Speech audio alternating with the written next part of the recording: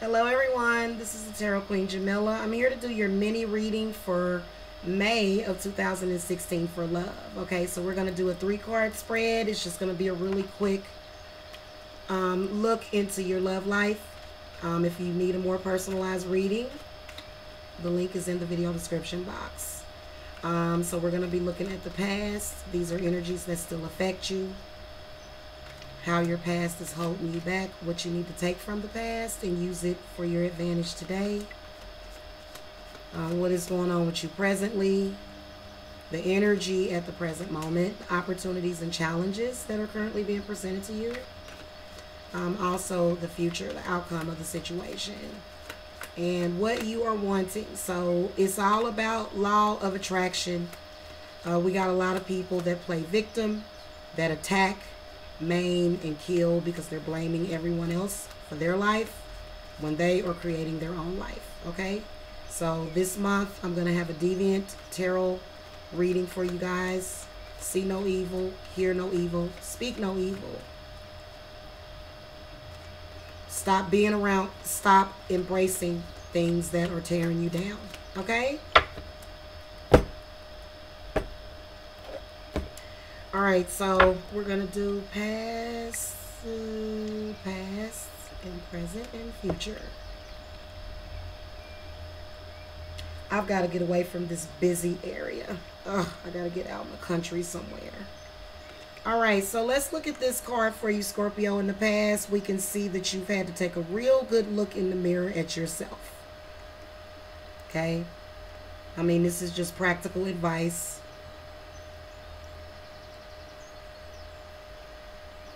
Okay? You're able to see yourself for who you are, someone who is beautiful, someone who is balanced. And this is Scorpio or Scorpio rising, so this is in the past. Evidently, these energies came up for you. Probably the recent past, probably right now. Okay, because again, this is a reading for May, so the past would be probably maybe last week. This is two visions of ourselves that complete one another. So you are seeing yourself for who you are, and that can either be a good or a bad thing. It can be traumatizing. Okay? It can mean that you are choosing a crossroads between your bad self and your good self.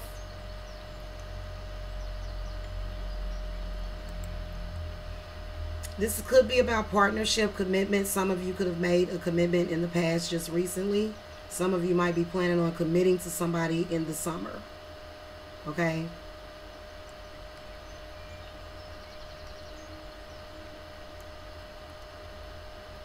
So this denotes balance and a good relationship in the past for some of you. But again, that, you know, what I would say is energies that are still in the past that still affect you is what I want to focus on, is the fact that you are struggling with getting this balance of who you are.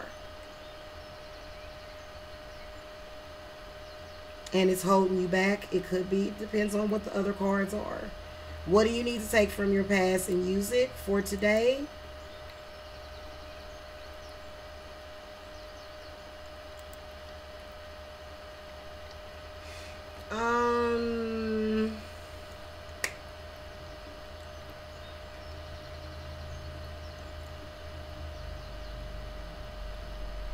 This means that you need to learn the lesson that you can't say or do anything to your partner. You need to practice restraint and humility. You know, you're kind of, it is in the context of love. That's what this card means. Okay, so it looks like that's what you were doing in the past, Scorpio. In the present, you did get the Tower. This is a major arcana, major life event. This means that literally you are going through presently a change that you have no choice. It doesn't matter whether or not you want it or not, or maybe you do want it, but there's a major change happening in your life right now at this moment.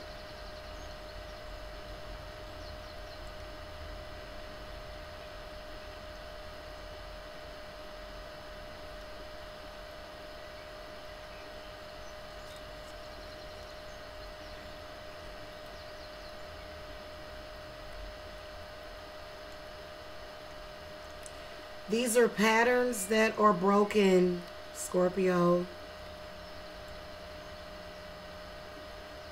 Certainties that are shattered, choosing a different path. So some of you may be breaking up with some people. Some of you might be leaving some bad situations behind. You've been looking at yourself, and then you get this Tower card presently. So it's making a whole lot of sense to me that you're making some positive changes, Scorpio. You need to stick with it. In the future, I did get the Initiate of Wands. So this means that you're going to go to the next level of initiation. The Initiate is equivalent to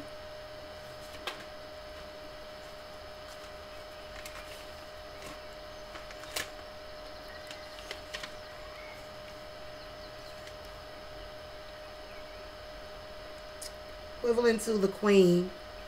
Okay, so the Queen of Wands. And so the Wands suit in the pagan tarot and in the traditional also, this is about your challenges, your identity, your morals and values. Your morals, how you see yourself. And it means maturity in confronting obstacles. So you're going to learn in the future, especially during May, that you're going to learn how to handle your issues better. And that's going to make a whole lot, and that's a very positive thing. Not only that, the Queen of Wands, to be in the future position, this is a literal person in your life.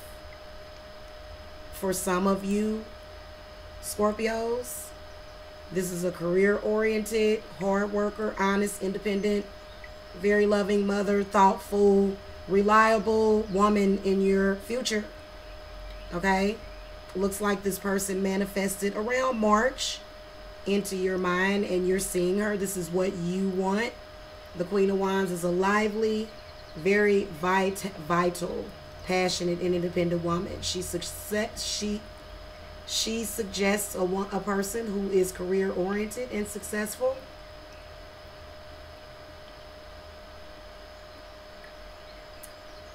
Someone honest and thoughtful and confident, and who, you know, this could stand for you, Scorpios. You're seeking positive self-development.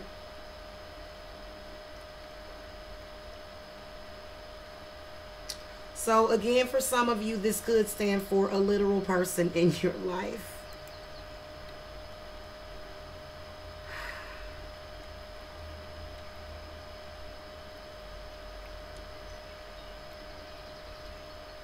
So I think that's gonna do it for this reading. I'm gonna go and this is again, so I'm seeing some positive stuff for you, Scorpio. Okay, if you want a personalized reading, the link is in the video description box. And thank you so much for watching. I'll see you for your full reading. Bye.